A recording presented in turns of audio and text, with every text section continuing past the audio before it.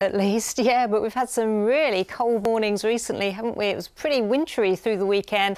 Yesterday morning we had temperatures as low as -4 degrees. That's pretty harsh for April, isn't it? And there have been a few magnolia flowers which have fallen foul of the weather. This one's okay, that kind of escaped. It's still in its full glory there, but I've seen many of them with that kind of browny tinge to them. But yes, thankfully things have warmed up now. We had that very cold air with us, but we saw a weather front just creeping its way in last night, and it's brought that milder air, so we were frost free this morning, but it's also brought the cloud, the wind and some outbreaks of rain as well. And there's very little changing through this evening and overnight then, so we keep the cloud, the breeze will stay with us as well, and we'll see some outbreaks of rain from time to time, but all of that is going to make for a really mild night, so temperatures tonight not much lower than 9 or 10 degrees. But we start the day in a similar vein tomorrow morning, so quite a lot of cloud around through the morning, a few bits and pieces of rain. That clears, so the bulk of the day tomorrow will be dry,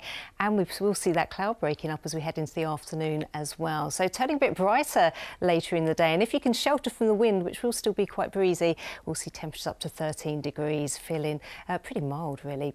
Now into Wednesday, we're going to keep it bright and breezy, but we're going to add some of these showers to the mix as well. So a good old mixture of sunshine and April showers on Wednesday. Temperatures though starting to creep down a little bit, 10 or 11 degrees, and that's a sign of things for the end of the week. The winds turn to a northerly direction once again. It's going to push that warmer air out of the way. We're back with the frost later on this week and the chance of some wintry showers again on Friday. Stay tuned.